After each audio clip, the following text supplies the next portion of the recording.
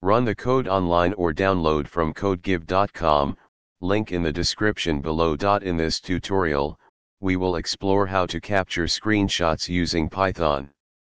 We will use the pyautogui library, which is a cross-platform GUI automation library for Python.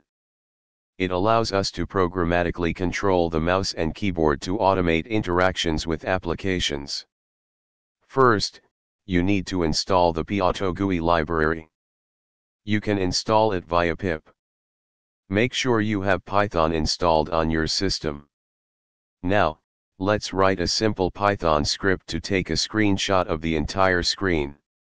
In the above code, save the above code in a file, say screenshot.py, and run it using the following command.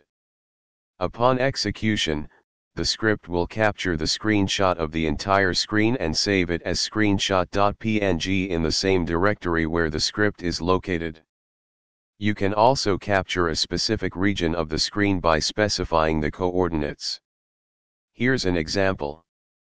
In this example, we capture a region starting from 100, 100, with a width of 300 pixels and a height of 200 pixels.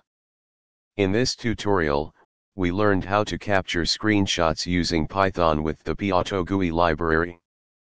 You can now integrate this functionality into your Python applications for various automation tasks or simply for capturing screenshots programmatically.